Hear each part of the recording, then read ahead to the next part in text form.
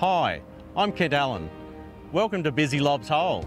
Construction of the Snowy 2.0 Clean Energy Project, a huge pumped hydro expansion of the iconic Snowy scheme, is really powering ahead.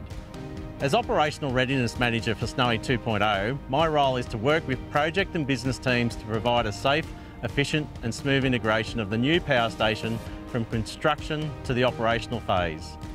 In this month's video update, we're highlighting all the progress from right across the project. So let's take a look at what's been happening. Here at Lobs Hole, the heart of Snowy 2.0, excavation of the main access tunnel by the Lady Eileen Hudson tunnel boring machine is complete. The Lady Eileen and support services such as the grout plant and conveyor circuit are being dismantled so the TBM can excavate the tail race tunnel at Talbingo. Drill and blast tunnelling is well underway. These tunnels will provide access to a number of areas at the underground power station complex. At Talbingo Adit, the supporting services for the Lady Eileen Hudson are being installed.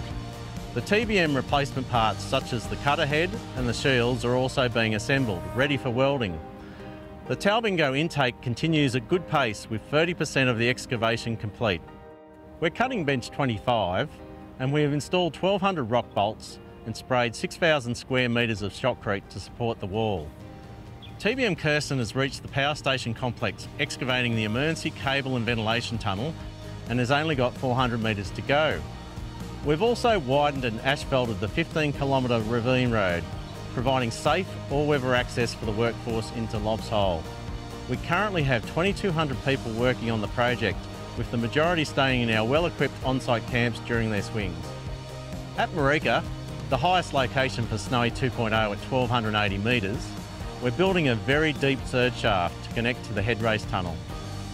The 28-metre diameter shaft will provide pressure relief when the power station starts up and absorb the momentum of water movement when the station shuts down. At Tangtangra, excavation of the head race tunnel is being carried out by TBM Florence, which is progressing steadily through poor ground conditions. The Tangtangra intake works are going very well and excavation is 65% complete. We're also preparing for the construction of the head race gate shaft with the ring beam completed and a protective shed built over the site. Our concrete precast factory at Polo Flat in Cooma is pumping out thousands of 7-tonne segments. They will be used by the TBMs to line 27 kilometres of Snowy 2.0 tunnels. We have about 200 people working at the factory, and with 53,000 segments already produced, we only have 77,000 to go.